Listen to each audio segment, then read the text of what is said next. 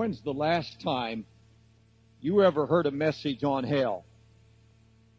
Now, a great number of ministers don't even believe in hell anymore. Dr. Savage, a theologian, said, I wouldn't care if hell were written on every page of the Bible, I still wouldn't believe it. Now, most Christians believe there's a hell, but they really don't like to think much about it.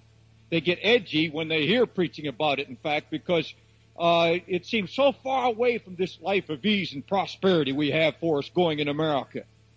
And even sinners like to think they're going to heaven. They don't even think about hell. And the only reason people can be comfortable in their sin, they remove the thought of hell completely out of their thinking. Shorty, a drug addict about this high, came to me once and said, Mr. Wilkerson, I dreamed I died and went to heaven. God found out I was a junkie, so he sent me to junkie heaven. He said, and when I got there, he said, I was sitting on a mountain of beautiful white powder, a huge mountain of white heroin. And there were thousands of needles as far as your eye could see. And at the base of this mountain of heroin was an eternal lake of fire and water to cook this stuff with. And all through eternity, I shot heroin in my veins, and the pile never went down. He said, that's heaven. That's where I'm going. He doesn't even think. There's not a drug addict in the streets of New York or anywhere in the country that thinks so. One moment about hell. It's all, I'm going to heaven. One way or another, I'm going to make it. People no longer believe there's any wrath in God. Nowadays, God is all love. He's all sweet, easygoing. He's never going to cause anybody to suffer. He'll never let anybody be tormented. And that's because this generation has lost its fear of God. Jeremiah the prophet cried out, you have forsaken the Lord your God because the fear of the Lord is not in you now. Isaiah cried, why are your hearts hardened to the fear of God? You sin because your hearts are hard to the fear of God. The psalmist is even more to the point. He said, sin lurks deep in the hearts of the wicked, forever urging them on to evil deeds. They have no fear of God to hold them back. They have no fear of God to hold them back. Psalm 36:1. They have no fear of God to keep them back from their sinning. Now let me show you what happens when a generation loses its fear of God. The results are terrifying. Our organization sponsors a program called Youth Research Foundation, coast-to-coast program, and we've just completed a one-year research study program from coast to coast, 42 states. This included young people and college students, teenagers, rich and poor, urban, rural, every economic social group. And get ready now to be shocked. Now, folks, Gallup poll uses 1,200 people. We use 3,000 in every one of our surveys. And if we multiplied it and did 50,000, the results would be the same, the percentages. Now, listen to this. 84% of the young people are drinking. 84%. 52.7 smoke. 52.2 use drugs. 66%, two-thirds of all the young people interviewed said they'd rather live together without a marriage license than get married. They just live together, cohabitate. Now here's the shocker. This blows my mind. Of all the kids in 3,000 that we interviewed, coast to coast, 42 states, of all those who confess they're using drugs, sex, alcohol, drinking, and into the occult, 82% claim to be born-again Christians. Now let me read to you, word for word. Here's a 15-year-old boy from Mississippi, uses drugs, smokes, drinks, has anything-goes sex. I quote him, being born again is the ultimate experience in my life. Christ is my Savior and Lord. 19-year-old girl from Fort Worth, Texas, smokes, drinks, uses drugs, anything-goes sex. I'm thankful Jesus died for me and saved me from hell. 19-year-old boy from Fort Lauderdale, smokes, drinks, uses drugs, involved in sex. In fact, he said the most three important things in his life are women, sex, and money. What about Jesus? Jesus saved me from hell. Here's a young homosexual from Fort Lauderdale. Drinks, uses drugs, homosexuality. Jesus is my very loving Savior. 16-year-old girl from Mississippi. She's into the occult. She smokes, drinks, and uses drugs. Jesus is neat. I wish he were here right now. I like to talk to him. 19-year-old girl from South Dakota. Smokes, drinks, uses drugs. I attend an Assembly of God church. I speak with tongues. Going to heaven is the most important thing in my whole life. Smokes, drinks, uses drugs. Young man from Hollywood, Florida. Sex, drugs, drinks, smokes. God talks to me every day. I love him dearly. 17-year-old boy from Oklahoma. Smokes, drinks, uses drugs, anything goes, sex. I can't wait for Jesus to come. I want to meet him. Folks, what's happening in America? After a so-called 10-year outpouring of the Holy Spirit upon all flesh, from the youth revivals and then a charismatic renewal, the Bible says they have no fear of God to hold them back. This generation's lost its fear of God. This nation's going mad because people no longer believe there's a payday. 17-year-old boy said, why not live it up? When you die, you just die. You float off into a world of colors and rest and peace. Our young people today are convinced that the judge has gone soft. There's no more sentencing, no more prisons, no more judgment day. Now, they don't say sin pays. They just say it doesn't cost you anything. It doesn't hurt you. Who's responsible for this madness? Who is it that's robbing this generation of the fear of God? Who is it that's taking them down the road to hell? I accuse here and now the backslidden, unbelieving preachers of the gospel, those who've lost their faith, but who still continue to preach the gospel behind the sacred desk. Now, folks, listen, I haven't even started yet. I may never get invited back here, but I'm going to load my guns good right now. Hold it just a minute. I am not one of those evangelists who goes around spanking preachers. They get enough from their deacon boards. I don't believe in that. And we've got some godly preachers in this place. There are a lot of godly ministers in this town, great men of God. But there are a lot of reprobated wolves in sheep clothing in this town and every town. And these preachers who've lost their faith are sending more kids to hell than all the drug pushers and pornographers combined. Jeremiah the prophet was heartbroken over the false preachers of his time. He said, my heart within me is broken because of these men. My bones shake. I stagger like a drunken man. I've seen in the prophets of Jerusalem a horrible thing. These men commit adultery. They walk in their own lies, and they strengthen the hands of the evildoers. So sinners will not stop their wickedness. They are unto me as Sodom and Gomorrah. These backslidden priests and prophets of Jerusalem had encouraged people in their sins. Why? Because there was sin in their own heart. You show me a preacher who stands up and winks at sin, he's trying to excuse something in his own life. Jeremiah scathed them with his holy anger. Thus saith the Lord, hearken not to the words of these prophets. They make you proud. They don't speak for the Lord. They speak out of their own hearts. Jeremiah was saying, wicked preachers produce wicked parishioners. Wicked preachers produce wicked people. Yea, they are prophets of the deceit of their own heart. They cause my people to forget my name.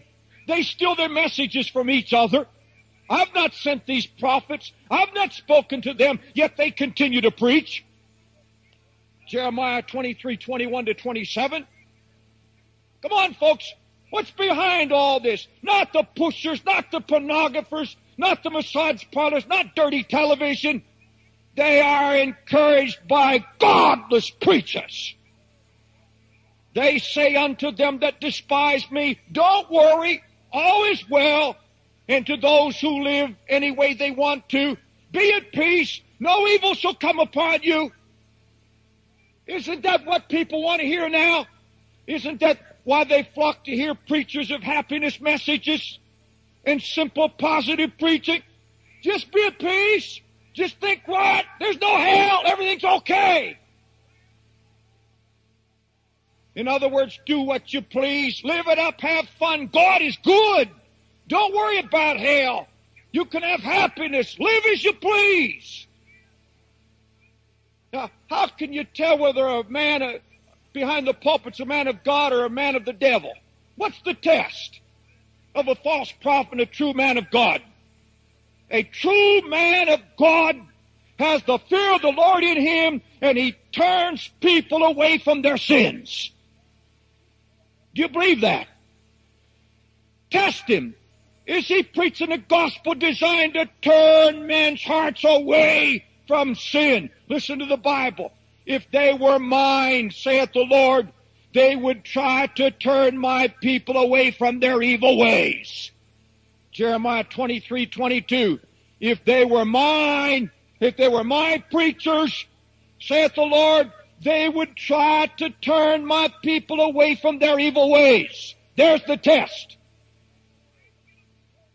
A true man of God doesn't use lightness in the pulpit. He's not a joker who can laugh when people are dying and going to hell. Jeremiah said of them, they cause my people to err by their lies and by their lightness. Their lightness. They have nothing at all to say to my people.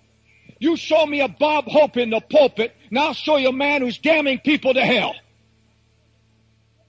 A preacher who preaches nothing but comedy and happiness has never turned anybody away from their sin. Thank God the Holy Spirit's raising up holy men all over the country. I see this now happening. More and more ministers are weeping between the porch and the altar. More and more men are laying down their golf clubs. I'm not against that either. But folks, when the world is dying and going to hell, we have got to have men who come in Sunday morning, having been half the night, if necessary, on their knees, and come into the pulpit Sunday morning and say, thus saith the Lord, and the whole audience knows it.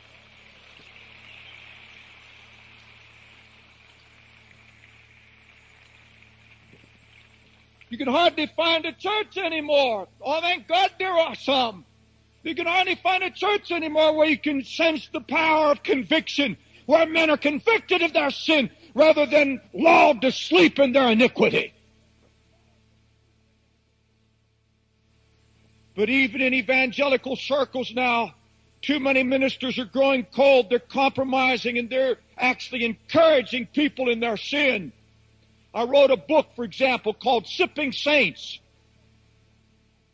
I struck out at people who think they can talk in tongues and drink scotch and speak in pickled tongues. I don't believe in that.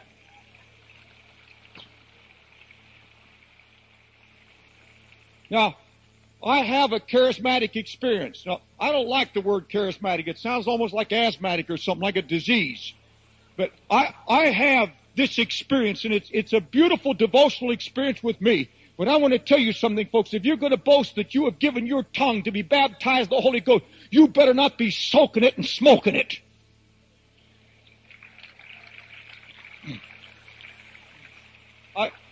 I wrote a book called Sipping Saints. You know who wrote me the most criticizing letters? 10 pages of criticism?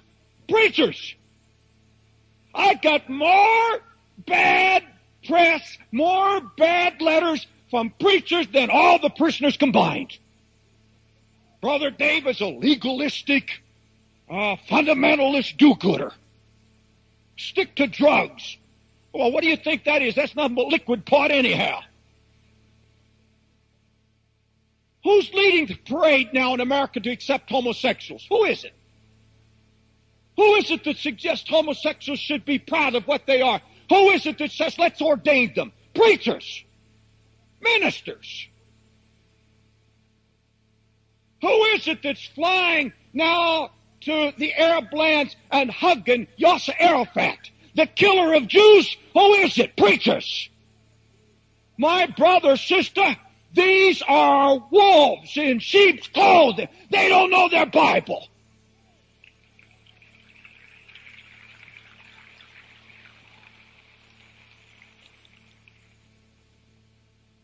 I believe there's going to be a reserved section in hell for the faithless, evil-minded ministers who have helped damn this generation. Don't tell me how hot hell's going to be for rapists and homosexuals and alcoholics and drug addicts.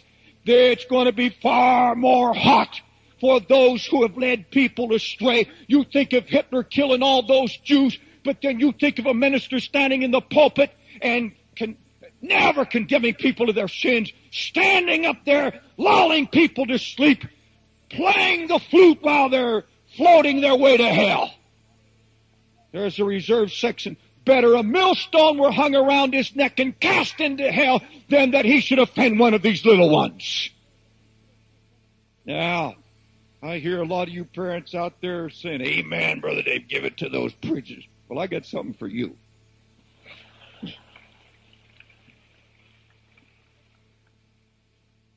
Parents are just as guilty as backslidden preachers for sending this generation to hell. Have you ever heard parents say, our kids went wrong when they took the prayers out of the schools? Our schools are too soft. They don't discipline our kids. They get away with murder now. They have no respect. The teachers are at fault. My kid went bad, but I've got 3 other good kids. They just had a rotten apple in the barrel, that's all. This one was a basically bad kid. He was led away by his evil friends. His friends did it. The school did it. Listen to what the Bible says. Prepare slaughter for the children because of the iniquity of their fathers. Why this slaughter? Because of the iniquity of their fathers. Isaiah 14:21. Why are young people being destroyed by drugs and alcohol and sex? Because of the iniquities of their dads and their mothers. Children of the ungodly are always worse than their parents. Your fathers have forsaken me, Jeremiah said,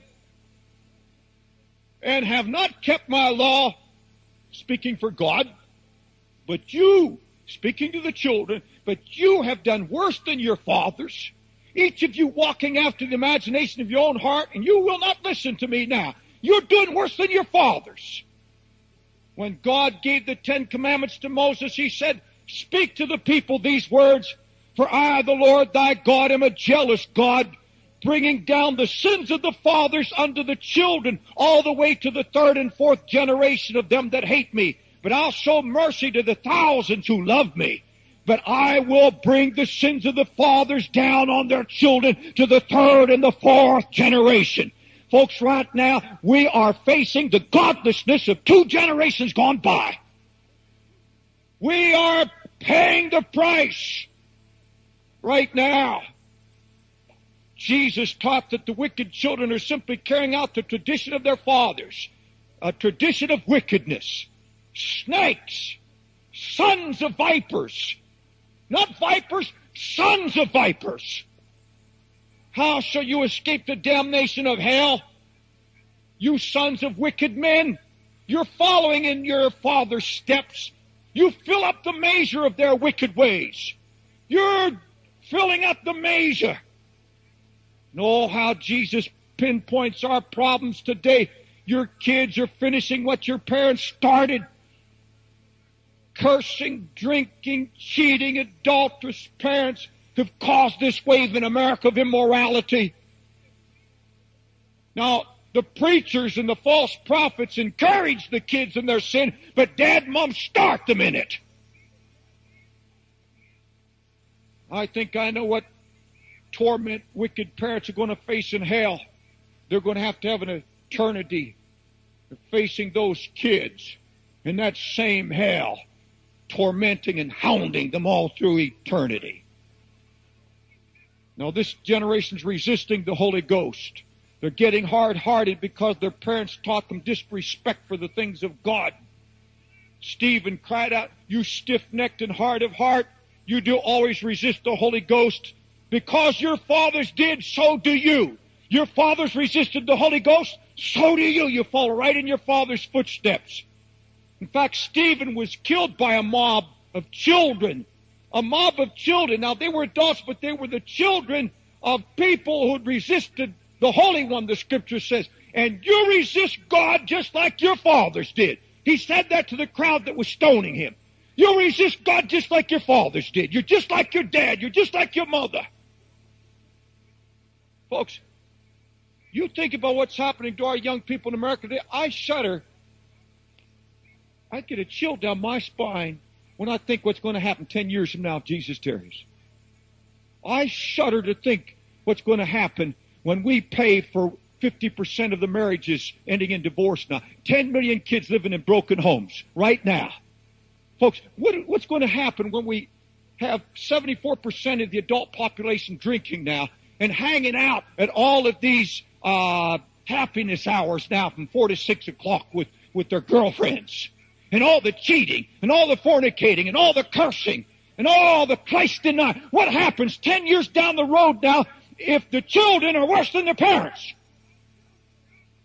If it's this bad now, what's happening 10 years from now? Parents who were prayerless, addicted to television, cheating, scrambling for success, wallowing in materialism, forgetting God, forsaking the house of God, burdened down with depression and fear, drinking and cursing and self-centered. Is that why Jesus said there's going to be a falling away?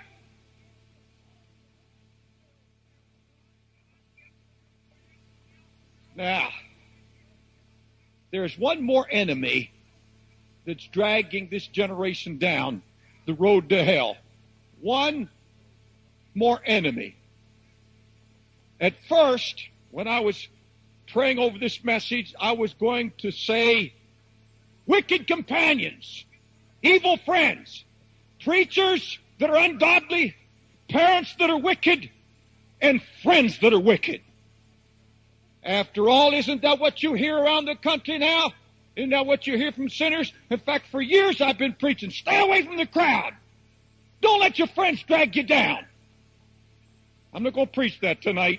I'm not preaching that anymore at all. I'll never preach that again in my life because the Lord showed me something.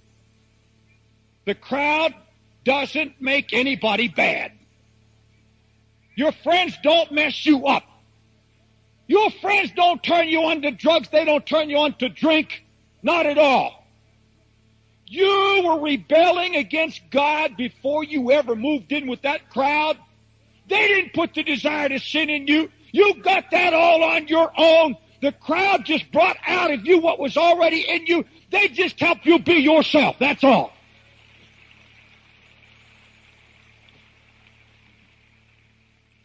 I had a teenager come to me and said, Brother Dave, you don't know. You're from a different generation. You don't know how hard it is to stay away from the crowd nowadays. I said, honey, you don't know your Bible at all. You don't stay away from the crowd. The Bible said you let your light shine for Jesus and they'll do the job for you. They will separate you from their company. You don't have to fight the crowd. Everybody, all these secret believing young people scared to take a stand for Christ. You know what I believe? I don't believe in secret beliefs. I believe young people that have enough Jesus in them to say, make room, a Christian's coming down the hall.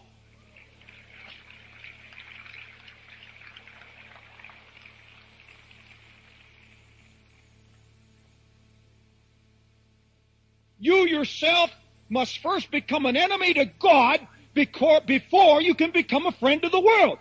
First thing, an enemy to God, then a friend of the world. He that is a friend to the world is an enemy to God. How does it start? An enemy to God makes you a friend of the world. Ungodly friends, all ungodly friends have one thing in common.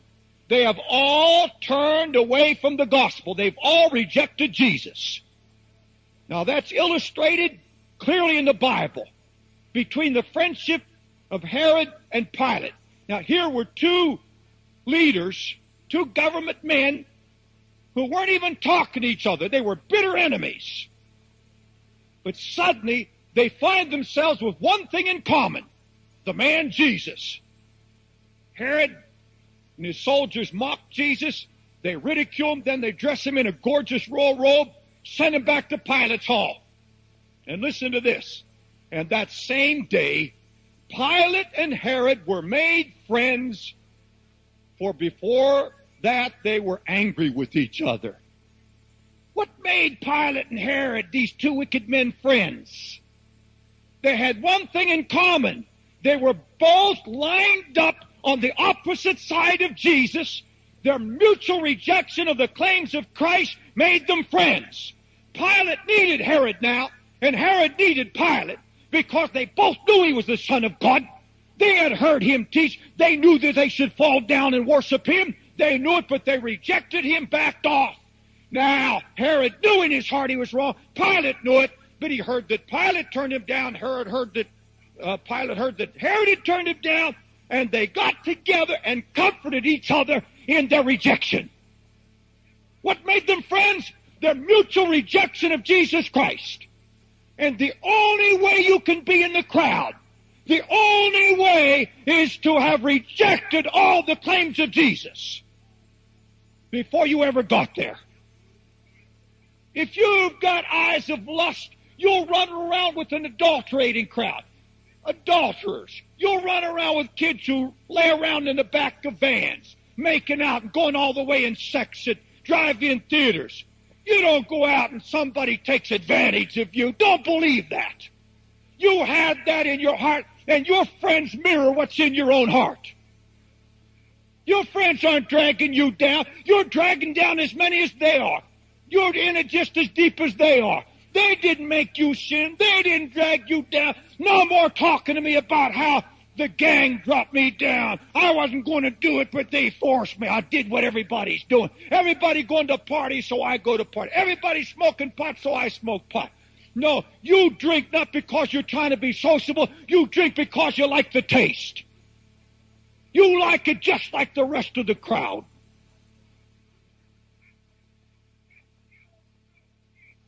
You're with the party crowd because you're a party person.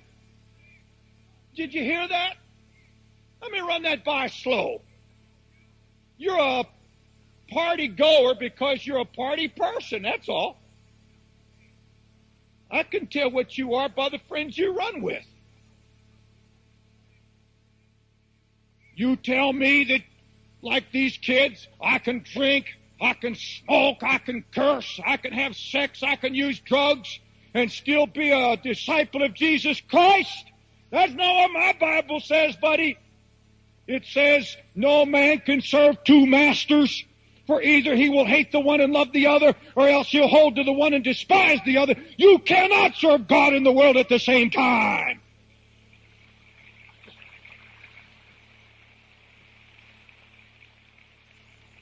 And my friends, the day is coming soon that I believe the next move of the Holy Ghost is going to be a cleanup campaign in the house of God. And all these Hollywood celebrities that are in a Jesus club one night and a Hollywood or a Las Vegas club the next night are going to be purged. If they're sincere, they're going to fall on their knees, even if it costs them their reputation and their jobs and their money and their houses and their lands. I was taught when you come to Christ, you gave up the world.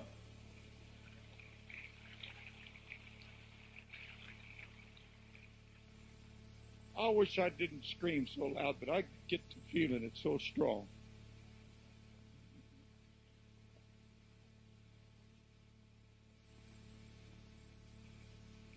The path ends in hell. Now, no one simply dies. It's appointed unto man once to die, and after this the judgment. Now, folks, I'm going to share with you tonight my concept of hell. I didn't get it from a book.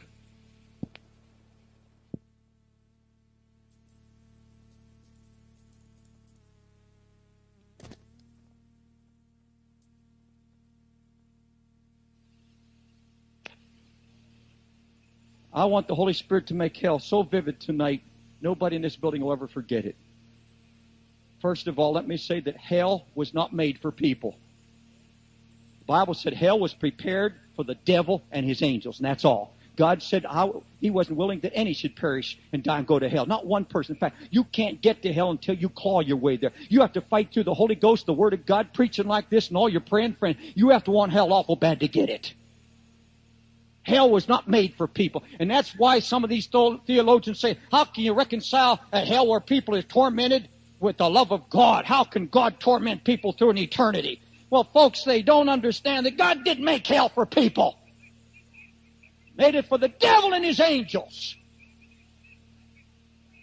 Now, hell is the furthest point you can reach away from God's presence. So when people tell me that hell may be in the pit of the earth, I have problems with that. Now, I don't know where it is. It could be what I call a furnace planet. If it's a furnace of fire, it could be a furnace planet, because already we know that some of the planets are on fire. It's very easy to see the Lord said outer darkness. There's a passage that leads to hell called outer darkness. It's the end of this passage. You know what the devil represents? The furthest point away from God that a soul can reach. Here is God. The furthest you can get from God, at the end of that outer darkness, is Satan himself. That's hell. Now, God could have easily created a planet called hell and flung it to the outer reaches of the dark universe and reserved it for the hour of the damned. I don't know. But I've often wondered in my study of the Scripture why at the great white throne judgment the angel of the Lord binds the sinner hands and feet just before they're cast into darkness, into outer darkness. The angel of the Lord shall bind them hand and foot and cast them into outer darkness. I said, Lord, why? Why are they bound up? Isn't it enough they're going to hell? Why bound? Now I know it for the same reason that some unscrupulous businessmen went into the heart of Africa and brought blacks into America and put them on the auction block, bound hand and foot, and sold as what? Slaves. Slaves.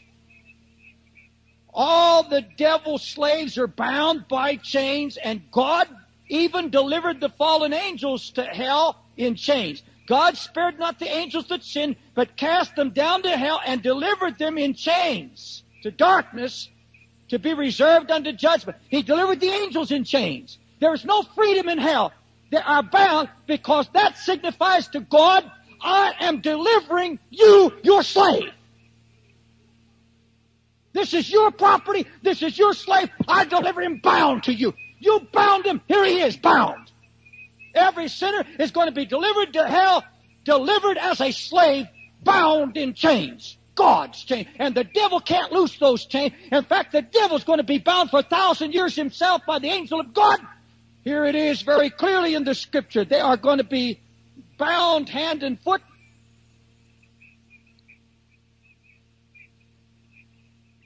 I don't have that Scripture with me, but there's a Scripture in the Bible that says the angel of the Lord will go take Satan and throw him in the pit and bind him hand and foot for 1,000 years. Now, hell is described in the Bible like this: a bottomless pit, a lake of fire, a furnace of fire, a place of torment, a place where sinners weep and wail and gnash their teeth. Now, is there really literally a lake of fire like hot lava that spews out of a volcano? Is there really brimstone in hell? Or is the fire of hell something supernatural, a kind of fire that our minds can't even comprehend, something millions of times hotter? First of all, folks, I wish you would get out of your mind Dante's Inferno and the concept of hell as being some place where there's just the fire, the kind of fire we picture coming out of a furnace. Do you know, men in China and India have learned to walk on white hot coals. Fire, there's a law of nature that where there's fire, there's light, and there's nothing but darkness in hell. Nothing but darkness. It's dark. If you're thinking of a physical kind of fire, the kind you and I know as natural fire, you can forget that, folks, because there's a fire far, millions of times hotter than that. I want to talk to you about a fire in the bosom of man. Let me read it to you. Can a man take fire in his own bosom without getting burnt? Proverbs 6:27. Psalms 39:3. My heart was hot within me while I was musing. The fire in me burned. I lie even among them that are set on fire. Psalms 57:4. Proverbs 16:27. An ungodly man diggeth up evil, and in his lips there's a burning fire. For out of the abundance of the heart the mouth speaks. The fire is in the heart. It's in the mind. It's in the conscience. Let me read it to you further. Jealousy is cruel as the grave. The coals thereof are coals of fire. which hath a most white hot flame. What is it? Out of the heart, the spirit of jealousy. The coals are coals of fire which give out a white hot flame. A white hot flame where? Not down there, not up there, in here. For wickedness burneth as a raging fire. Wickedness burns as a raging fire. The breath of the Lord is like a stream of brimstone. Isaiah 30:33. The breath of the Lord is like a stream of brimstone. That doesn't mean that there's actual ash falling. No, he's trying to show something more powerful than that. It's like the hot lava of God's breath. I tell you that I believe that hell is ignited here on earth. Every sinner ignites the spark of hell before he ever gets there. Behold, all ye who kindle a fire, that surround yourself with sparks, walk in the light of your fire and in the sparks that you've ignited, but you shall lay down in sorrow. When you lay down in wickedness, the fire is a spark that you ignited by your own wickedness. God looked down on the wicked and he said, these wicked are smoke in my nostrils. They are as a fire that burneth all the day long. God looks down right now and he sees the fires of hell burning. He sees it burning in the hearts and minds of men everywhere right now in this auditorium. Jesus said, the fire is in the tongue even. The tongue, James said this, the tongue is a fire, a world of iniquity. It defileth the whole body and setteth on fire the course of nature, and it is set on fire of hell. Did you hear that? James said the fire of hell is in your heart and comes out your tongue. What you speak, your confession, that you've denied the Son of God, your wickedness. God's not sending you to hell. You're sending yourself to hell. You're walking in it right now. He that believeth not is already damned.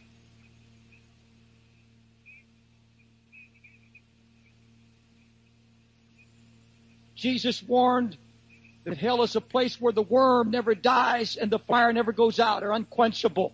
Now what does that mean? What is the worm that never dies? Folks, the worm is the memory. It's the conscience. The torment of hell is the constant replay of every lost opportunity.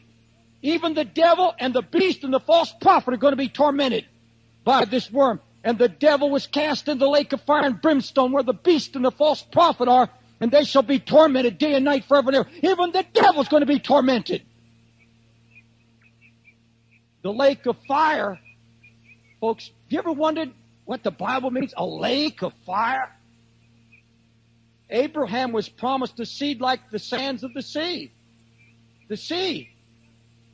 Jude said the wicked are raging waves of the sea or the lake, foaming out their own shame, wandering stars, to whom is reserved the blackness of darkness forever. You know what that is? That's a sea of damned humanity.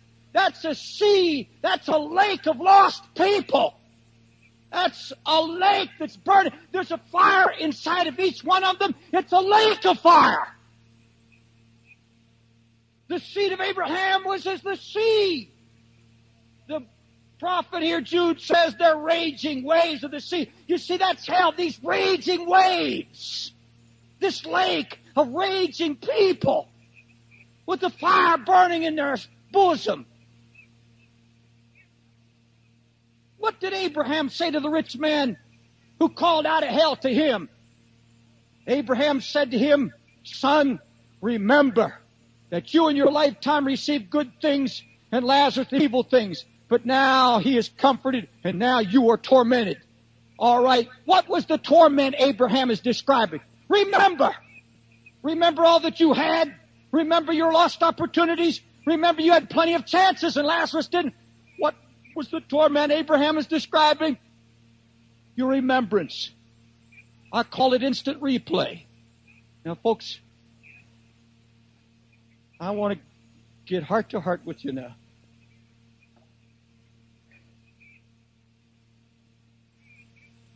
I hear people say, well, I believe that, David. All the hell you get's the hell on earth right here. I'm in hell. Have you ever heard anybody say, I'm in hell? No, you haven't been to hell until you stand before the great white throne of Christ. Jesus is the judge, not the Father. The Father judgeth no man, but hath given all the judgment to the Son. Jesus Christ is the judge. You've not been to hell until the book is open. And I know what's in that book. I used to think it'd go like this. Well, you committed adultery on January 15th. April the 7th, you cursed God's name 55 times. Here, you cheated in your income tax and all the ugly, filthy deeds of the flesh. That's not what's in the book, folks. The book's going to be open and you're going to be judged. It's going to be something like this. January the 7th, you were watching television. You heard an evangelist, Jimmy Robinson, Billy Graham. You turned it down. On this day, you went to church with your wife or family. You turned me down here. This day, you're driving to work feeling depressed. The Holy Spirit was sent to you, said you need Christ. You rejected it. You rejected your friend's call here, and all the opportunities you've had. Those, you see, the only sin that really damns you, the real damning sin, is your rejection of the love of Jesus Christ.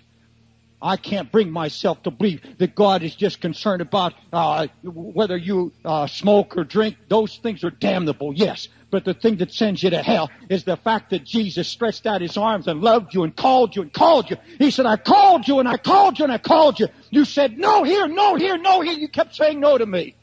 You haven't been to hell till you face that.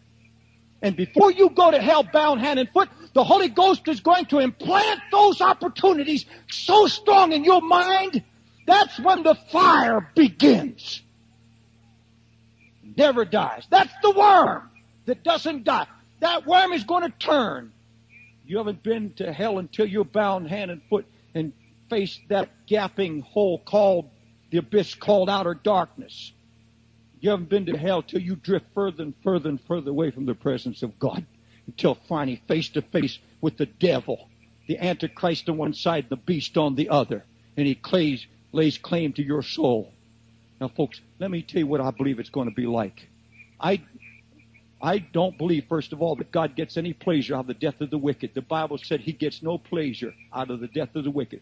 Some people think that God's going to sit on the throne all through eternity, getting glee and getting a thrill out of people tormented through hell. Oh, no, no, no. People are going to be tormented because of the memory of the love of God, the love of Jesus Christ, and all the lost opportunities. It saddens the heart of God. It grieves him. God's not against any sinner. His love reaches out. And I'm preaching hell, but I'm preaching it to you in love. That's just what Jesus wants. But folks, here's what I believe it's like. Here's a husband from Fort Worth, Texas. A husband that's here tonight, no doubt. He's going to walk out on me because he's going to say some other time, I felt nothing. He's hardened his heart. He's heard Billy Graham. He's heard James Robinson. He's heard Rex Humbard. He's heard them all. Man, he's been saturated with the gospel. He's had time after time. His wife's talked to him. His friends have talked to him. He's going to walk out on me tonight. But one of these days, my brother, you're going to stand face to face with the devil. And you're going to be in hell. And I don't look for you to be in some kind of hot lava with the stench of flesh. No, that's not hot enough. I'm going to tell you about a fire that terrifies my soul. I hate to even talk about it. It's so frightening, even to my heart. As many times as I've talked about him. He's in hell. He sees Satan. All the dregs of humanity. All the perversions. All the filth. All the ugliness of the damned. He stands there and said, oh, I'm lost. I'm lost, I'm damned, I'm in hell. And suddenly the worm begins to turn. I called instant replay. He's feeling the agony of being damned. He's feeling the agony. I'm lost, I'm doomed forever. There was a hell after all. And suddenly the worm turns in his conscience. And suddenly the fire begins to burn. And suddenly in his mind the lights go on and he's back in this auditorium. And he's sitting right in his same seat. He looks around, and Mr. Wilkerson's right on stage. Everything's in its place. The lights are on. And he breathes a sigh of release. He pinches himself. He said, oh, my, I don't know what happened. Somebody must have slipped something into something I drank. I've had a nightmare. I must have had one of those out-of-the-body experiences. I dreamed that I stood before Christ, and I was in hell. I saw the face of the devil. Oh, thank God. Lord, you don't have to tell me anymore. You don't ever have to call me again. And I'm preaching the same sermon. He can't wait now for me to quit. He's saying, Mr. Wilkerson, please give that invitation. And he feels the pull. And he gets up and he walks down now and he's running now. Yes, Jesus, I'm coming. I'm coming. I've had a dream. I've been scared this time. The fear of the Lord's the beginning of wisdom, and I'm coming right now. He comes down. He stands there. He's surrounded by people, the same people who came that night that he rejected. They're all there. He said, oh, I must have dreamed it. I'm still with the crowd of believers. I've made my decision. Jesus, here I am. He's about to feel the flood of peace come into his heart. He's about to feel the warmth of the Holy Spirit, and suddenly the picture goes black. It's gone. He wakes up and he says, it wasn't a dream. It wasn't a nightmare. I'm in hell. Suddenly the worm turns. And all around him people are going through it, screaming, gnashing their teeth. This waging waves, this lake of fire that's burning in the hearts of men. They're all remembering. They're cursing God. Don't allow it anymore. I've had enough cursing his face. And suddenly the lights go on again. And here he is in his living room now. His wife is there bringing in a cup of coffee. And the little boy is playing with his truck. And Billy Graham's on one of his specials. And he says, honey, come here quick. I think I'm losing my mind. I keep floating in and out of the body. I thought I was in hell. I saw the devil. I felt the lostness. I felt the damning of my soul. And he pinched me. Tell me I'm alive. Jesus, settle down, honey. Everything's all right. See, the fire is burning. This is torment. This is torment. Because now he's back in the flesh. And he said, honey, please, let's get underneath right here now. We've heard him say it so many times. Come on. There is a hell, honey. Come on. Let's pray. And he said, Jesus, come in. I want to be saved. Thank you, Jesus. And it breaks down and it goes black again. So, God, how long do I have to put up with that in and out, back and forth, heaven and hell, life and death? I'm lost. My wife is gone. My child is gone. I'm in hell. Can you imagine? Folks, I tremble. You talk to me about some kind of fire out of a furnace. That doesn't scare me at all. What frightens me, my brother, sister, what puts the almighty fear of God in my heart is that I should go through eternity reliving crusades like this, reliving opportunities and calls, reliving every Bible verse I'd ever heard, and all through eternity have the face of some Christian friend appearing here, everywhere, saying, come on, John, Jesus loves you. Come on, John, get saved. Come on, John, here's the scripture. All through eternity, he says, get away, don't. So he reaches out to smash that face with his fist. Get out of my sight. That face keeps coming up all through eternity. Every Christian friend, every Bible verse, it rings through his ears and his heart.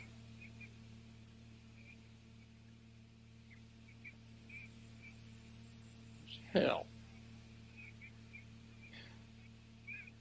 It shocks me beyond words that we lost our fear of God. I preach the love of Jesus too.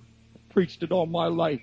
But folks, we've preached it so much that we've got a pablum God now who has no wrath in him. We have allowed and justified sin and every kind of corruption in our lives. And we picture that when we get to God, he's going to be so loving, he's just going to wipe it all out and let you go scot-free. Now, folks, I don't believe in scaring people to heaven because it doesn't work if you just get scared. And I learned my lesson the hard way. When I used to love to preach funerals because I got people scared to start with. And I got more people saved in my funerals than a lot of people did in their crusades. And I remember when my wife's grandfather died. He was in his 80s. Grandpa Morgan, great man of God. And he told all of his children, grandchildren, nephews and nieces, You'll never get away from the power of my prayers. Even when I'm dead and gone, my prayers will get you. And I knew he'd said that. They asked me to preach the funeral, and I just got out of Bible school, boy, and my wife's brothers and family, I was only 115 pounds, and they used to call me the screeching deacon and skinny and everything, and I thought, boy, I got him now. Those were days of the open casket, and I'm up on stage, and there's Grandpa's body laying there, and I look out, and there's the family. Boy, and I started preaching hellfire and brimstone. They started sliding down in their suits. And I thought, boy, they're low enough, I'm going to do it now. And I lowered the boom. I said, now, I'm giving you an invitation, and you better get up and come and kneel at Grandpa's casket, or Grandpa's going to get up right now, point a bony finger in your face, say, come on, right now, I told you wouldn't get away. Pandemonium broke out. Boy, did they come running. They could just see Grandpa getting up saying, come on, David, come on, Ray, come on. I mean, they were weeping and wailing, and I stood up there, boy, I'm getting them all saved. The next day, they wouldn't talk to me. They were all mad. Didn't do a thing. I'd scared them. And I said, never again. I'm not trying to scare you. I'm trying to paint what I believe is a vivid picture of hell. The fear of the Lord is the beginning of all wisdom. Now, folks, you and I had better get a hold of God tonight. Some of you people are not living where you should at all. You know it. Some of you have been flirting with sin so long. Some of you have just been so far from the Lord. I'm asking you to open your heart tonight. I'm asking you to say, Jesus, I feel your love. I know you don't want me to be damned. You came to seek me. You came to save me. That's the beautiful thing. Even though there's wrath in God, His love is greater than His wrath. Hallelujah. I'm going to ask you tonight to be honest before I close. Are you ready? Come on. Is there open, flaunted sin in your life? Are you playing games? Do you keep saying, Lord, you know my heart. One of these days I'm going to come. One of these days I'm coming all the way back. Are you sitting here right now having to admit, David, I've left my first love. I used to have His fire in my soul. Oh, I loved Him. The Word was real to me. But something's happened to me. I'm drifting away from my first love. God said, I've got something against you because you left your first love. So repent. Remember how it was. Go back and do it all over again. I want tonight to ask you to come back to His arms. Come back to His love tonight. God forbid that you should hear a sermon like this. You should hear a message like this. Then get up and walk out and say, well, I'll take my chances. I can't imagine anybody doing that. I can't imagine anybody sitting through a meeting like this, hearing the Word of God. Now, I gave you scripture. I didn't preach David Wilkerson. I preached God. I preached Jesus Christ. I preached the anointing of the Holy Spirit tonight. And I don't think there's any more the Holy Ghost can do tonight but come down and tug and pull at your heart and say, this message is for you. Flee from the wrath of God. Flee from it. Run from it. Run to the arms of Jesus. You can be protected. He says, come on, I'll take you under my arm as a mother hen gathers the little chicks. Come on, come on. Get into the ark of safety. Come on, get under my wing. The storm is coming. The end is coming. All hell's going to be let loose. Come on, get under my wings. It won't touch you. I'm going to keep you. I'm going to protect you. Come on, get in. Folks, you better get in soon because the time is drifting away. Slipping right through our fingers. This recording is provided by Times Square Church in New York City. You're welcome to make additional copies for free distribution to friends. All other unauthorized duplication or electronic transmission is a violation of copyright and other applicable laws.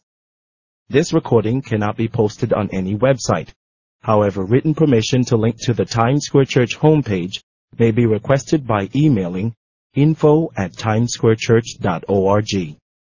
Other recordings are available by calling 1-800-488 0854, or by writing to Times Square Church Tape Ministry, 1657 Broadway, New York, New York, 10019.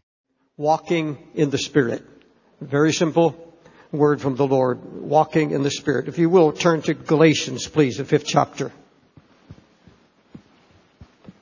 5th chapter of Galatians. I'm going to read 3 verses that have to do with my message. Galatians 5, verse 16, beginning to read. This I say then, walk in the Spirit, you shall not fulfill the lust of the flesh. Go to verse 18, please. But if you be led of the Spirit, I want to emphasize this word, led of the Spirit, you're not under the law. Verse 25. If we live in the Spirit, let us what? Also walk in the Spirit. Now, Holy Spirit, we honor you this morning. We thank you for bringing Christ to us in such knowledge and wisdom and truth. Holy Spirit, that is what you have been called to do, and we acknowledge and we honor you. We pray now that you give us ears to hear, and I ask you, Lord, to give me a voice to speak. We know, Lord, that you're in this house, and we know that you want to speak to our hearts. We have hungry hearts. We hunger and thirst after truth. And Lord, we give you all that we are and all that we have. We ask you, Lord, to make this truth a reality in our lives. In Christ's name I pray. Amen. If we live in the Spirit, let us also walk in the Spirit. In plain words, simply this: if the Holy Spirit is in you, let Him have control. Obey Him. It's that simple. If He lives in you, then take orders from Him. Walk in His ways. Jesus sent the Holy Spirit to be a constant, ever-present guide and teacher in our lives.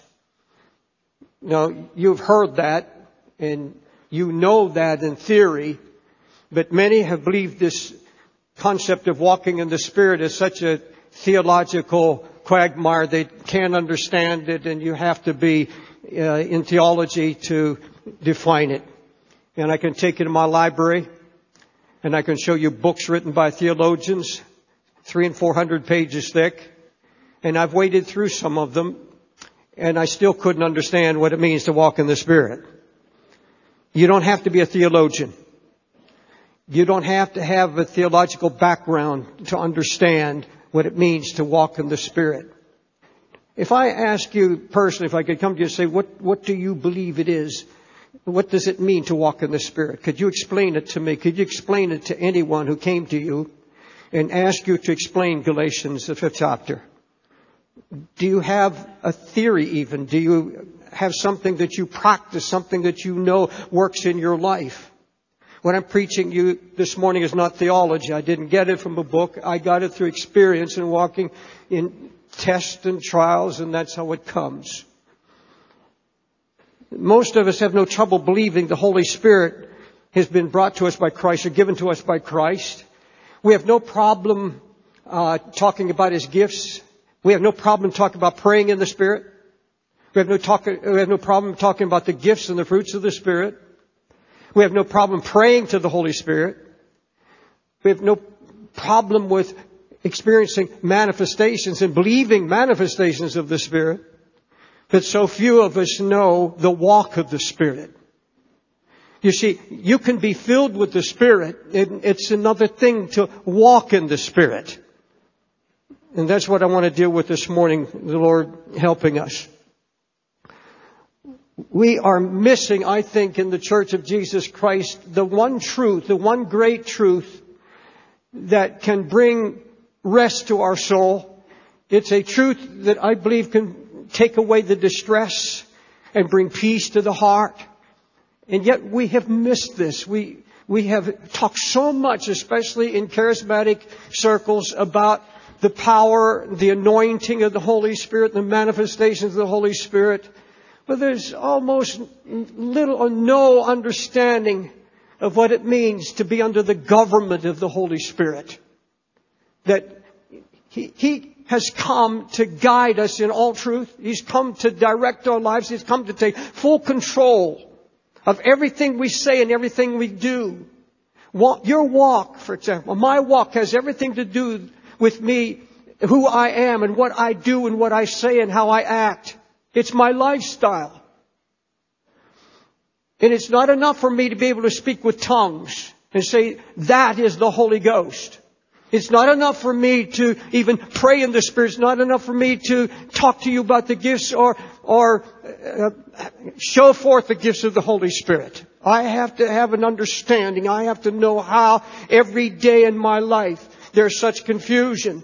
There's so many decisions to be made. And I can't do it myself. I can't figure things out. Jesus sent the Holy Spirit to take His place. He is in glory, a glorified man. He said, I can't walk with you now. I walk my season in this earth, and I fellowshiped with my servants and my apostles and the multitudes, but now I'm going to glory. He said, and I'm going to give you my Spirit. Because you see, the Holy Spirit, the Bible said the Spirit is the Lord. It's the Spirit of Christ Himself. I preach the triune Godhead. I believe in a Trinity. But the very Spirit that is in us now is the very mind of Christ. It is the very essence that is in Christ. The very essence of God Himself. We have abiding in us. There are only two ways to walk. You walk either in the flesh. That means deciding your own way, making your own decisions, or walking in the Spirit. And walking in the Spirit means that you make no move, you go nowhere, you don't do anything until you consult with the Holy Spirit and you get His mind. That He is in full control, that I have no will of my own. I've surrendered my will to the Holy Spirit because He knows the mind of God and He is the mind of Christ. And I surrender my will. I have no more will. I give it to Him. Jesus walked in complete submission to His Heavenly Father. And here it is in His own words. The Son of Man can do nothing of Himself, but what He sees the Father do. For what things soever He doeth, so does the Son likewise. Jesus said, I can of myself do nothing. As I hear, then I judge. Because I seek not my own will, but the will of the Father which has sent me. Jesus said, for I came down from heaven not to do my own will, but the will of Him that sent me. And I live by the Father. And in John 4:17 we hear these words, as He is in the world, so are we. Who do we think we are that we can do what Jesus could not do? Who are we to think that we can make our own decisions, go our own way? And we can do what we think is right. We can do even what we think is good. And we consult with people. We can get on the phone and we can ask, is this good? We can check with our pastors. We check with our family. We check with everyone. And last and probably least, sometimes not at all, consulting with the Holy Spirit. Jesus said, I do nothing. I don't say anything. I wait on the Father. I have no will of my own. I'm here to do only the will of my Father. And as He is in the world, so are we.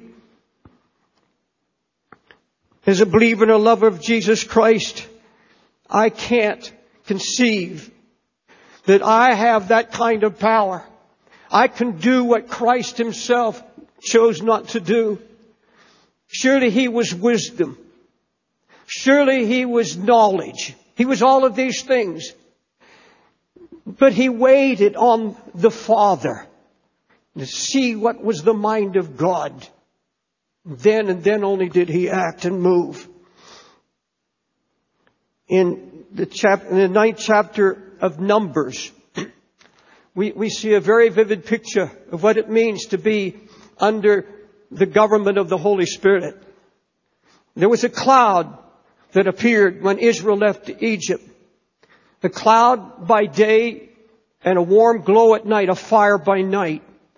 And it hung and hovered over the people and began to lead them into the wilderness.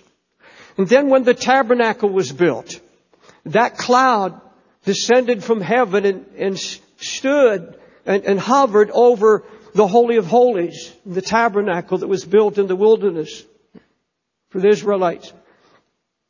And that cloud hovered there. And they did not move until that cloud moved. By day it was a cloud, a visible cloud, representing, I believe, the Holy Spirit and the very essence and presence of Christ, revealed through the Holy Spirit. The Scripture says, so it was always, the cloud covered it by day, and the appearance of fire by night. When the cloud lifted up from the tabernacle, the children of Israel moved on. When the cloud stopped. They pitched tent. Then at the commandment of the Lord, they journeyed. And at the commandment or the word of the Lord, they pitched their tents. As long as the cloud abode on the tabernacle, they rested in their tents. And when the cloud rested many days, the children of Israel kept the charge of the Lord and did not move. If the cloud rested for just a few days, the Scripture said they stayed in their tents according to the Lord's commandment. Then moved as the cloud moved. If the cloud moved even in the morning, they moved. If it moved at night, they moved. Whether it was 2 days or a month or a year, they moved not until the cloud moved. Not one move. Not one step out of the camp. They waited for the cloud to move. The cloud would lift when it was time to go. If the cloud stayed 2 days, it would descend over the tabernacle. When it was time to go, the cloud would lift and begin to drift away. And they were taught, go, follow the cloud. Now Israel sinned in the wilderness. They committed adultery and fornication, idolatry. But one thing that they were obedient in, they never ever moved without the cloud, except on one occasion, and I'll tell you that in just a moment. And it led to disaster. At the commandment, the word of the Lord, they rested, and at His word, they moved on. Now, ladies and gentlemen, we have a cloud. That cloud was lifted from Israel because of idolatry and sin in its final days. And that cloud was lifted to glory. But on the day of Pentecost in the city of Jerusalem, that cloud descended over 120 people. And that cloud came down and stood over that upper room, hovered over the upper room. And then it slowly descended more and came into the building. And when that cloud came into the building, it shook. And that cloud, that Spirit of the living God, descended further. And that cloud of fire began to break up. It began to split, cloven. Tongues as of fire. You see, it was a fire by night, and this is the darkest time in Israel. In that dark hour, just before the light is coming, the Spirit of God descends not only above the building, but in the building, and finally on their heads and shoulders. They were all filled with the Holy Ghost. The Bible said cloven tongues of the fire sat upon each of them. And that word cloven in Greek means thoroughly distributed. Thoroughly distributed. That fire began to spread. And not only did that cloud sit upon them, it entered their very bodies, and those bodies became the temple of the Holy Ghost. The Bible said they were all filled with the Holy Ghost and began to speak languages as the Spirit gave them utterance. And now they are filled with the Holy Ghost. I ask you, are you filled with the Holy Ghost? Would you answer me? Do you believe the Holy Ghost abides in you? He came. We keep praying, oh, Holy Ghost, come down. Well, He's here. He has come down. But He wants to take full control of these vessels This is His tabernacle. This is His temple. You see, you can be filled with the Holy Spirit, but the Bible said if we live in the Spirit, in other words, if the Spirit is in you and the Spirit lives in you and you live in the Spirit, then walk in Him. Now I've asked the Lord to open up this scripture to me, this matter of walking in the Spirit. And I've been praying and seeking God. Lord, I want to understand this simply. I want you to make it simple so the child can understand, because that's the only way I can come at this, because I want to live it. I want to walk in the Spirit. I've been preaching about the Holy Ghost for years and years. Pentecostal background, my father and grandfather. Lord, make it simple. And the Holy Spirit in prayer said, the truth is, David, that and this is that still small voice of the Spirit. I don't hear audible voices, but that still small inner voice. And this is what I heard, that it's so simple, most of us miss it. And most great truths in the Bible are missed because of their simplicity. We're so complicated. We look for so many hidden meanings and come at it so many different theological ways that we miss the simple truth. And I just waited on the Holy Spirit, and finally 3 little words came to me, and the Lord said, I'm giving you the golden key to understand this. And if you'll take this to heart, you can live and walk in the Spirit, and you can share it with others. And when I heard 3 little words, I said, Lord, that is too simple. So simple, I don't understand it. 3 little words to understand walking in the Spirit. Just say yes. And I said, Lord, I don't understand that. Just say yes. Show me. Scripture, I was led to 2 Corinthians 1:20. For all the promises of God are Him, yes and amen, to the glory of God by us. It's not yes or no. It's not maybe. All the promises of God are yes and amen. And it came down to this. And when I began to see it, I clenched my fist and yet, yes!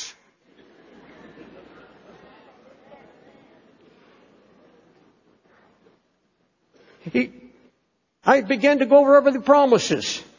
The great promises that He gave me. And let me go over some of these promises, the Holy Spirit, that Jesus gave us. And see if you can say yes. And see if you can read it. Clench your fist in joy. And against the devil. And say yes, because it's yes and amen. Amen and so be it. In other words, I believe it. In fact, amen means trustworthy, and so be it. I can trust what Jesus said. First thing He said, and I want you to listen closely, He said, I have established you, I've anointed you, I've sealed you with the Holy Spirit, I have filled you with the Holy Spirit. Do you say yes? You can't walk in the Spirit until you believe that you're filled with the Holy Spirit. He doesn't flirt or flit in and out of our lives every time we're in trouble, every time we do something wrong. He's still there. In fact, I need Him more when I do wrong than when I'm going right.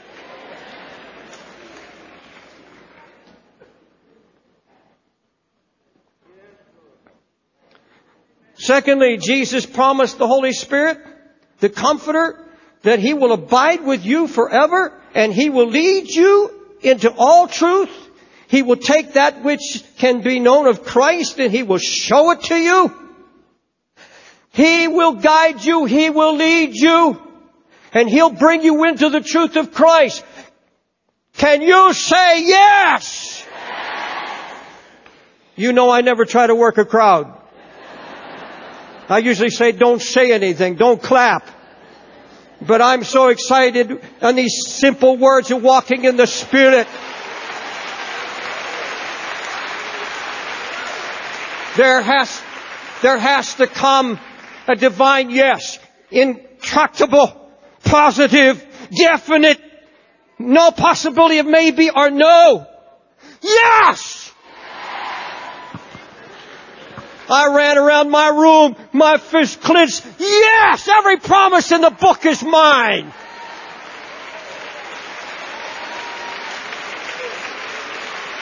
When I was a boy in my dad's church, they had a song they sang almost every week. Every promise in the book is mine. Every chapter, every verse, every line.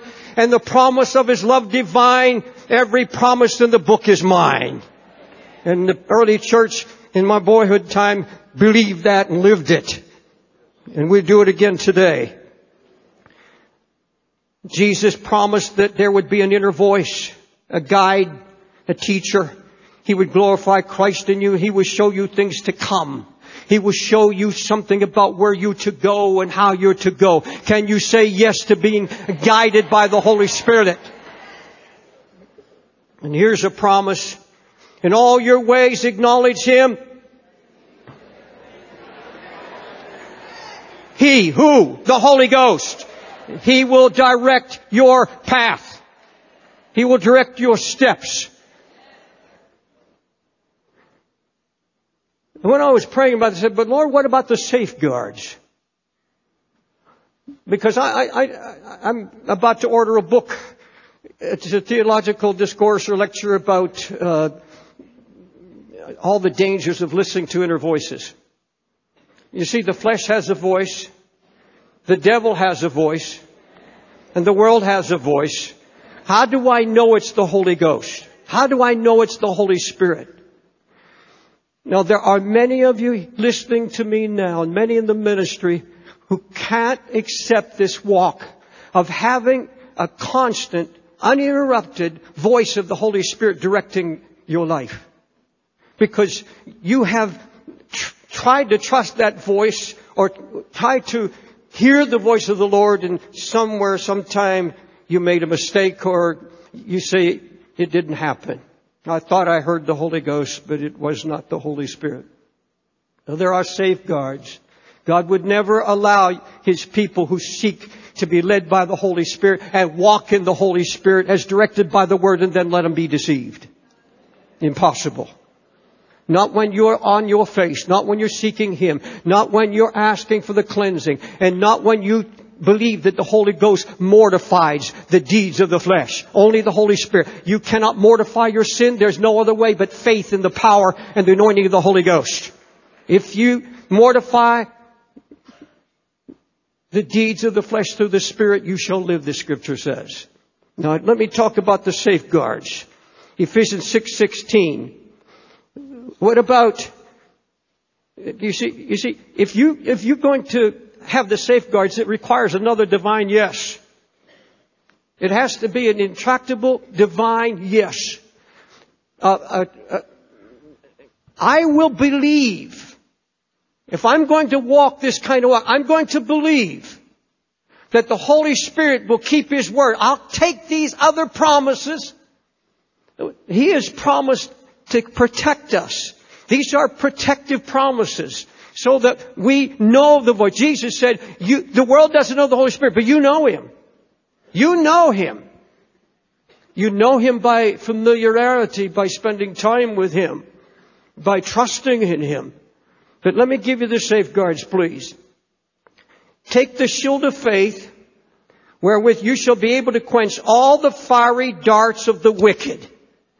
Take the shield of faith, that you may be able to quench the devil's voice, every word that comes from his mouth, everything he tries to inject into the mind.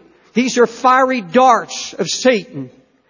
And there is only one protection, and that is to believe what God said. If you will believe me, if you will take this step of faith, and you will consult me, if you will walk in the Spirit, in other words, trust Him, that when you seek Him, and when you believe that He abides in you, and that He has a voice, that He will speak and He will lead and guide and keep you from evil. He will keep you from disaster. He will keep you from these terrible mistakes that we make in life. He said, Will you believe that I have a shield? I am your shield, and I will protect you. I will keep it, and trust that He knows how to do it. There's no preacher anywhere can explain how He puts up the shield. My part is to believe that He has promised to be a shield to me. And I go to prayer, waiting on the Holy Spirit and praying, Holy Spirit, you shield me from any voice of the enemy. You shield me from the voice of the flesh. There's another scripture. For the flesh lusts or fights against the Spirit. And we're talking about now discerning the Holy Spirit from the voice of the flesh.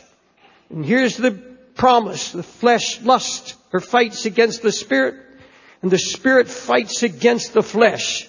And these are contrary one to another. And now you have the voice of the flesh and you have the Holy Spirit in my heart. In this body of mine, there are two voices that are the voice of flesh always clamoring for attention. And always trying to tell me what to do. Always tell me it's right. Always telling me go to get some counselors that agree with my way. And then go to God and pray and God has to bless it. Do it my way and then go to prayer and ask God to just bless what I have. I hear people say, well, God's given us a sound mind. We have an intelligent mind. And God helps those who help themselves. And I'm just going to use my intelligent spiritual mind. Well, then you're acting on your own will, I believe. Yes, He does. Now, I'm not saying you go to your closet and say, Holy Spirit, what dress do I wear or what color suit do I put on today? I'm not asking you to go to the Holy Ghost and ask Him what cereal you pick for breakfast. I'm asking you for all of these things that have to do with walking. Walking. Those decisions in life that are so important that we never act. You don't have to go into a closet. You can do it sometimes in just a few moments. You stop. You see, the Holy Ghost is never in a hurry. He's never in a rush. He said, be still and know that I'm God. And you just wait for a moment. If you stop, I don't care where it's at and what the issue may be. Holy Spirit, you abide in me. What is your mind? What is your word? He'll never fail. Now, here's the voice of the flesh, and here's the Holy Spirit in this vessel of mine. Who do you think's going to win this war? The flesh or the Holy Ghost? Greater is He that is in us than he that is in the world. This is not your war. It's not mine. I go to the Holy Spirit and I claim this promise. I claim this, that you're at war. It's not my war. You're the one who's contrary to my flesh. I don't know how to distinguish the flesh at all times, but you know what is flesh. Holy Spirit, I believe you to quench the flesh. I believe you to break through every barrier of the flesh and give me your mind. Never once will God fail. Ephesians 4:30, verse 30. Grieve not the Holy Spirit of God, whereby you're sealed unto the day of redemption. And that word grieve, sadden. Don't sadden the heart of God by neglecting the ministry of the Holy Spirit for which He's been sent. But with whom was He grieved 40 years? Was it not with them that had sinned, whose carcasses fell in the wilderness because of their unbelief? Israel's most grievous act of unbelief is found in the first chapter of Deuteronomy. It was a time that the cloud was about to move across into Canaan, and then the cloud would be lifted. And they were told, they stand there on the side of the river, and the Lord says, now it's time to act. It's time to go on. Go in. I've made you the promises. You go now. Go into into Canaan. This is where the cloud was moving. And they said no, and they rebelled against Him. The Bible makes it very, very clear. Moses said, you did not believe God's word. Not one of you shall see the good land. You will die in your despair. God was grieved. Now, God never left them. Even though they were not going to obey God at this time, God was faithful. He saw them through the wilderness. God doesn't drop His people for even an unbelief. God still, we don't believe, the Bible said He remains faithful. He still loved His people, though they're unbelief. But you see, they missed the blessing. They missed the life that God had planned for them with rest, divine rest. The Bible in Hebrews said they missed the rest that was promised. Because they did not move with God. They didn't go with God. They didn't obey His word. They didn't go with His direction. And then they gird themselves, the Bible said. They said, well, because now they were told, God's not going to go with you. You're choosing your own way. And so they said, the Bible says they girded themselves. They put on their weapons. They had no direction. The cloud didn't go with them. And yet they went up the hill to battle against the enemy. They said, we're going to go in. And they go up the hill. In the Bible, Moses told him, he said, you're going to be chased as bees are chased. As bees chase you. In other words, you're going to hit a bee's nest. Because you're going your own way, making your own decisions. God's not with that. And the Bible says they were chased as with bees. Now, folks, I look back over my life and the times that I acted without consulting the Holy Spirit. Not just to get permission, but say, Lord, is this your will? Is this what you want? And when I've acted on my own volition, and when I've taken my own will at hand and did what I thought was just right, and thought I was smart enough and intelligent enough to know what was right and wrong. And I've acted that way. I've every time looked back over my life, as many of these issues that I can remember. Of all these times I've acted in my past 50 years of ministry, I've always run into that bee's nest.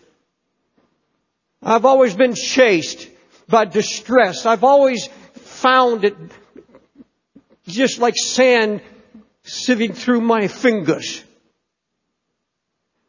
But when I've obeyed the Holy Spirit, He's always blessed. And He's always been there. Years ago, over 40 years ago, in a little town in Pennsylvania, the Holy Spirit spoke to me clearly. Go to New York City and work with gangs and drug addicts. And it was a clear voice. Now, you just don't pick up when you're in a little town of 1,500 people. Up in the hills of Pennsylvania, you just don't get up and go unless you know God sent you. And then you don't go tell your wife you're going to move to New York when you have a nice little cottage with a picket fence and nobody around to bother you. No neighbors. You see, you have to hear from God, and I heard from the Lord. He said, go to New York and work with drug addicts. And I moved with the cloud. The cloud was moving. I moved with that cloud. I said, yes, Lord. And I look back over those years, and now over 500 teen challenge centers around the world. 500. Thousands and thousands of drug addicts being saved. I'm not boasting, but in the faithfulness of God. But you see, I had been on my face for weeks and weeks praying that God would speak, because often when God's trying to lead us, He'll stir the nest, and we have that divine restlessness, and we know God's trying to get our attention. And I look back over my past life, and I came to New York City, and 4 or 5 years later, after coming, obeying the Holy Spirit, the Lord spoke clearly to my heart. Write a book. And we called it The Cross and Switchblade. And that book went all over the world. And it's opened doors so that now, in my latter years, I can go anywhere in the world, and that book God used to open up the doors. Because you see, the cloud moved, and the cloud said, do this. And I did it. I obeyed Him. Now, folks, there were a lot of times I didn't, and in between all of these blessings I'm talking about, there were times of loving, chastening from the Lord because I ran off and did my own thing and it blew up in my face. I could write a whole book on just that. It'd be bigger than the cross and Switchblade. 11 years ago, I was driving down the interstate in Pennsylvania, one of the interstates. And I had some tapes that had been in the car for months. And I picked up this tape and I put it in the tape player on the radio in the car. It was Pastor Conlon. And Holy Spirit said, put another one in the second tape. I heard a voice. And the Holy Spirit said, pull off the road. I said, why? He said, there's a telephone number there. Call him and invite him to preach. So I got on the phone. I got Sister Teresa. And I don't remember all the details, but here he is.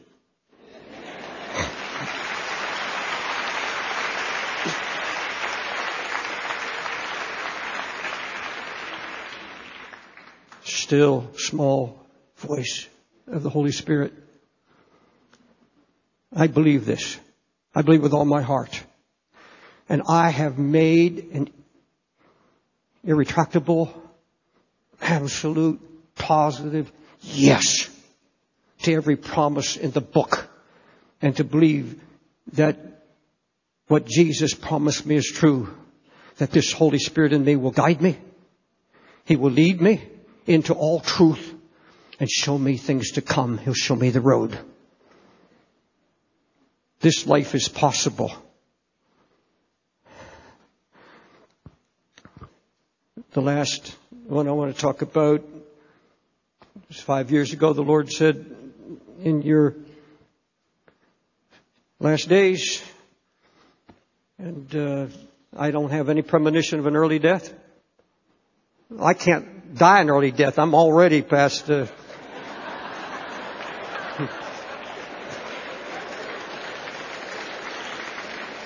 I'm 4 years to the good, beyond the promise of 70.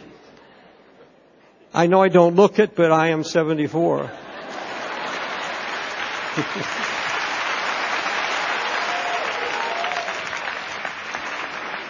That was flesh.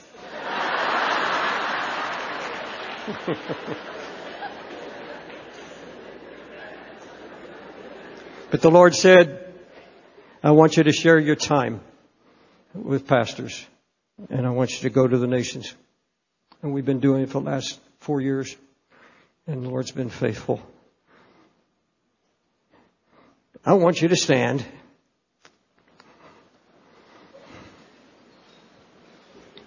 And this is not flesh. I want you to do something finally. And I promise the Lord, I'll not try to whip you up.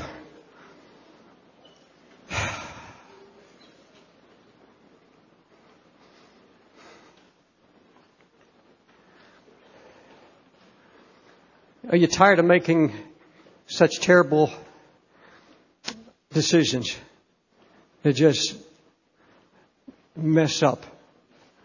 And are you ready now to say, I hear something from the Holy Spirit? If He abides, if He lives in me, and I live in the Spirit, then I want to walk in the Spirit. I want to surrender my will, and I'm saying, Holy Spirit, govern my life. Govern my life. You and I are under the government of the Holy Spirit. And that's how Jesus intended it. To bring us into the relationship with Christ that the Father so desires for us. Are you willing to give one irretractable? In other words, you can't take it back. You say, Lord, the best I know in my heart, I mean it. I want to say a great, powerful yes. Let me hear it. Yes.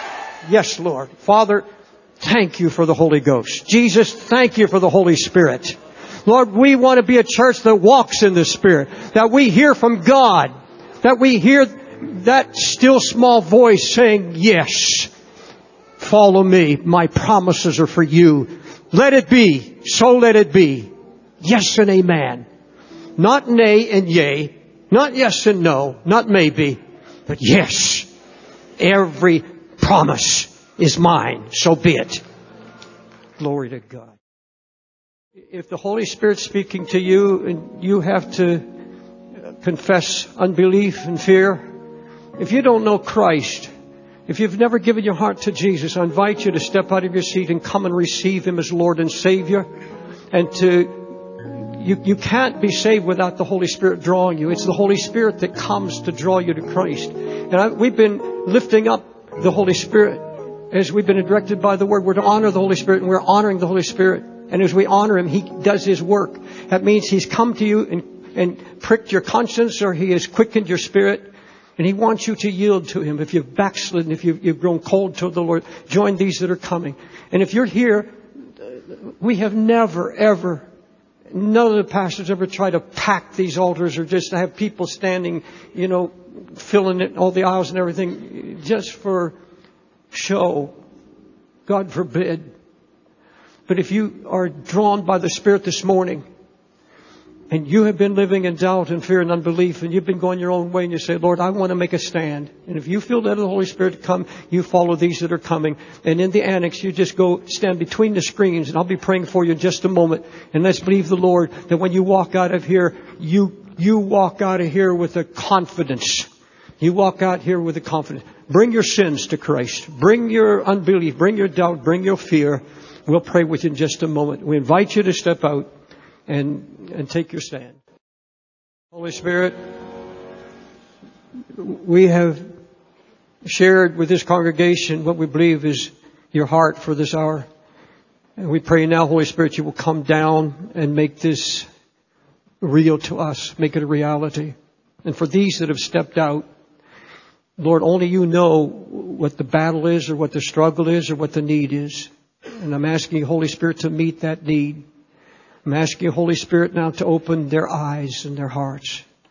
And Holy Spirit, draw them now into the love of Christ. Draw them by your power now, Jesus, to bring rest to their weary heart and mind. Only you can do that. I can't. But come now, Holy Spirit. We honor your abiding presence. Thank you for your drawing, Spirit, how you draw us. You're drawing us to a deeper walk, a closer walk. Do that now, I pray. And I want you to pray this prayer with me now. Lord Jesus, thank you for sending the Holy Spirit. And now, Holy Spirit, I believe that you live in me and my body is your temple, and that you're in the temple, and that you do speak, and I can trust you to make your voice known and to clear the path so that we know, that I know that I've taken time to be with you and to listen to you and hear that still small voice that says, this is the way, walk in it. Now let me pray for you again. Heavenly Father, I'm asking for those that have backslidden, that you bring them back to a knowledge of your love, that you still love them and that you want to make this the first day of a new beginning. And those, O Lord, who are struggling with a sin that has controlled their life, and they've cried and they've wept and they don't know how to get free, let them understand that that's the work of the Holy Spirit. If they will trust, the Lord will come and He will mortify. That means He will put underfoot, He will conquer every evil deed of the flesh. We trust in that covenant promise. Now, Lord Jesus, for those now that want to take a step of faith and go out now and say, Holy Spirit, I hear it. I'm going to walk with you.